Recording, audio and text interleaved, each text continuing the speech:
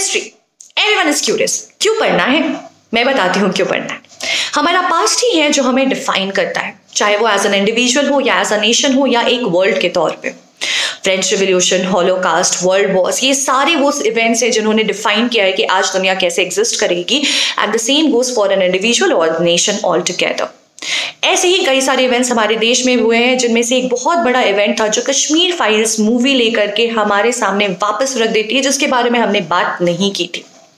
History definitely tells us to forgive, but we cannot forget, because again, that is what defines us. So guys, do watch this movie, or you can read articles about what really happened at that time, because it was not just the Kashmiri Pandits who suffered, but a lot of other people all together. We together as a nation, and that is why we have to think and reflect what else the government could have done at that time, which would probably have lessened the whole suffering that happened, that people had to go